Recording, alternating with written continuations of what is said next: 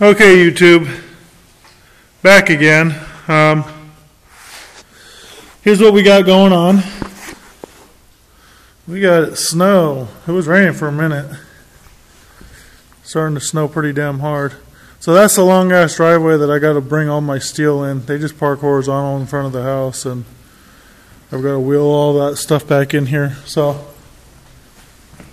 if you look at my other videos, you'll know that that's kind of part of why I had the casters on this table. So tomorrow when they bring me a whole bunch of steel, I can not have to carry it that whole way. So anyways, here we go. It's done. Outside of, I think I might end up putting the gussets on here, at least this section here. I'm still up in the air about it. And the reason I say that is because if I hit this right here, there is some flexing right in this area here. I think if I just put a gusset from right here to this section of the right here close to the tube, and maybe surround it a little bit. I don't want to cover this up because this is the fill-up area for the hydraulic fluid. So I think if I do that, it'll strengthen it up. But then another thing I was kind of thinking about too is because I plan on putting those springs on here.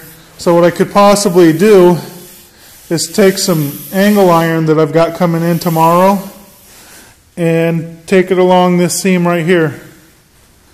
And then at some point right in this area where it's, extra strong, raise it up for the bracket for the return spring. I'm positive that would strengthen it up and get rid of that little bit of a flex on there. However, I'll say this. When I'm bending tubing, there's not going to be any of this up and down flex here, okay? What it's going to try to do is it's going to try to rip this across here. It's going to be stretching that metal, or trying to. So we're trying to rip this mount off. As you can see, also you can see I cleaned up all these welds except for these ones. I didn't feel any need to bother with those. Plus it would have been a royal pain in the ass. But yeah, I think it turned out pretty good. What do you guys think? Leave me a comment and let me know what you think. But one thing about this jack, if you read the instructions, which most of us don't, it'll tell you in the instructions that you're more than likely going to have to put some more hydraulic fluid in this jack, because they do ship it with some, but they don't put enough in there. And even though it was working when I got it, it's not enough for you to actually use it properly. I had to put quite a bit in there. I would have probably said that the fluid was right about here, and it needs to be all the way up to this sight hole right here. So I put a decent amount of fluid in there.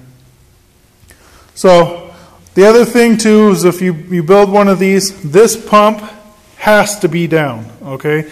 And the reason why that is these are not designed to lay down flat. Okay, these are designed to be used for a shop crane, an engine crane, cherry picker, whatever you want to call that. And they're meant to sit at that angle that a cherry picker would, which is pretty much vertical. I mean, it's maybe about 30 degrees off from being vertical at best. And because we're laying it flat, the hydraulic fluid needs to get inside of this pump area here. So this needs to be facing down. Don't think that you can put it up for whatever reason. Just remember your jack handle needs to be able to put a jack in there so you can go back and forth with it, and that pump needs to be down. Do not mount it where the pivot points, where the bolts end out coming in through the side, because that defeats the purpose. All you're going to do is cause binding. This thing is going to pivot in this direction. It's not going to pivot up and down, okay? And it's not even going to really move that much left or right, but it will. But let me know what you guys think, man. I'm really happy with it. I can't wait to start bending up some tube and see how it works. I'm really concerned about this compressor not being enough to deal with this. but there's only one way to find out.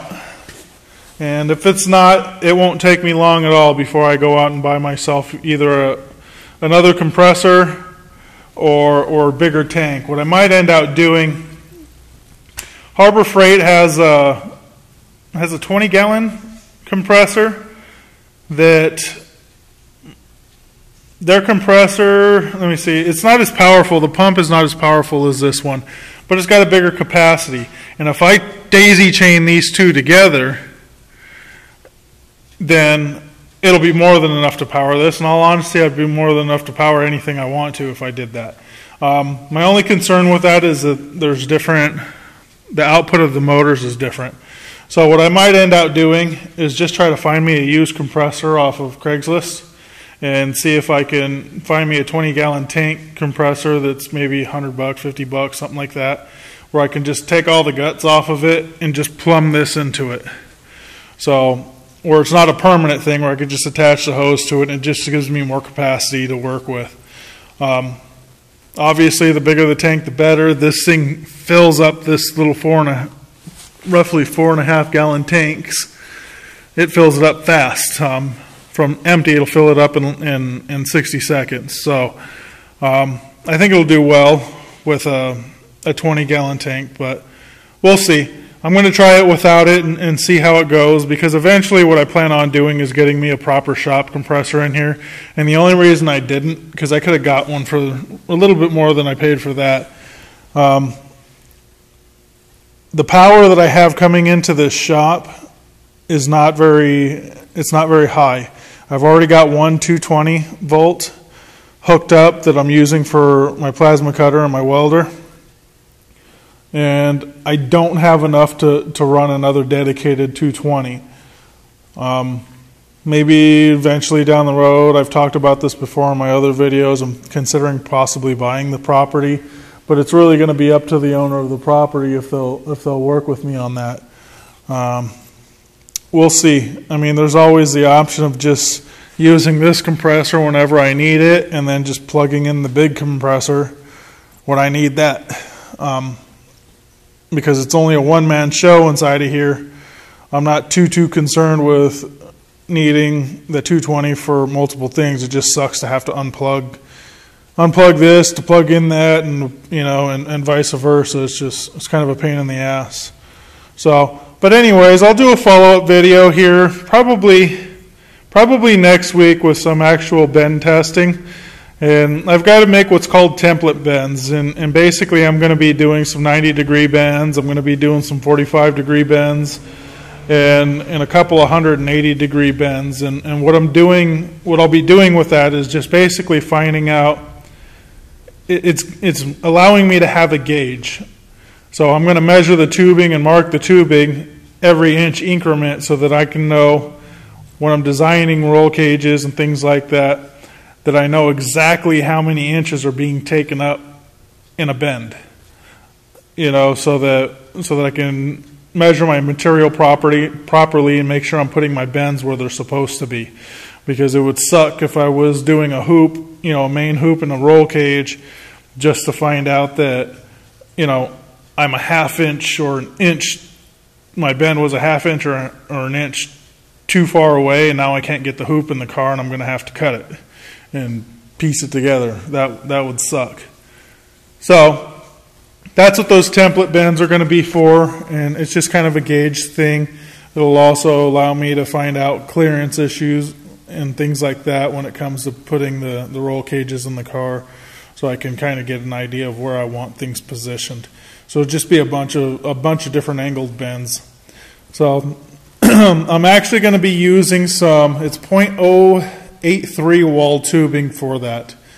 And the reason being is that why am I going to waste, $75 on some DOM just so I can, just have some gauges essentially. It's not even load bearing. So I'm going to use a thinner wall. These benders say that they're rated to do, they're not rated to do anything thinner than the 0.083. So that's what I'm going to use just for those template bends. But I am going to order in some. I got a quote on some DOM. This die is a 1 inch 1 3/4 inch die. So the quote that I got was for, I believe, $75. $70 or $75 through a company, local company called Klein Steel Direct. They're also in Rochester, and so they're my steel supplier, and I'll be ordering that here by the end of the week. Whenever I finish up the project I got coming in tomorrow, I'll get paid and I'll be able to order the steel that I need for the roll cage. Stay tuned also. I'm going to be building a steel rack along this wall with some of the material I'm going to have left over from this next project. So that's also going to be a build video if you guys are interested in seeing that. I'm actually, what time is it? It's midnight. I'm going to call it a wrap tonight so I can get up at a decent time because they're coming at 9 o'clock in the morning. But I'm actually going to finish up the gussets on this table and use my hole punch, my hydraulic hole punch to clean up those holes and to actually make the 4 other gussets. So that video is going to be coming in the next few days, so keep an eye out for that. And yeah, that's about it for now. Subscribe, comment, like. Seriously, leave me a message, comment on there, whatever. Let me know what you think of this. Tell me if you think I did a good job or if it's garbage, or, you know, be honest with me. I like it, and I know you guys are probably just as curious as I am about how well it works. So, and I will be showing you guys that soon enough. One thing I will say that I had to do that I don't like that I had to do is kind of a pain in the ass. When I plasma cut this hole, I wish I had some drill bits big enough to drop this in here, number one. I wouldn't have had no issues at all. It would have been clean. Same thing with this hole here. But I plasma cut the hole, and there was no way for me to get the plasma cutter in here to cut the bottom plate. So that was a royal pain in the ass. What I ended up having to do is turn the torch upside down and cut from the bottom up. And it was a big mess. It was completely off. So what I did is I took my other washer here, dropped the bolt in, lined up the washer, and I don't know if you can see that, but I welded the washer down on the bottom. And the reason why I did that is because I wanted a clean hole for this bolt to drop through. I'm not going to bolt this. There's no reason for it. The same thing with this front one. I'm not going to bolt it. There's no reason for it. I do have the nuts for it, but again, there's no real reason to do that. Everything works great the way it is, and if I need to pull this apart, I don't need to get any wrenches. Just pop them out of there real quick, and it's done deal. So again, there'll be more videos for this because when I finally get around to putting the springs on it, I'll post some more videos of that, and we'll have the tubing built, or the tubing bending test on here, and we'll put this thing to the test. So subscribe, comment, like, click the link in the description. I'm going to have links to all of these parts. For those curious, I put this together with my Everlast i-mig 200 and my Everlast Power Plasma 50. California Air Tools compressor, silent compressor, 4.6 gallons, and my portal cable chop saw over there. And last but not least, my piece of shit skill angle grinder. That's got to get replaced here real soon. Yeah, talk to you guys later.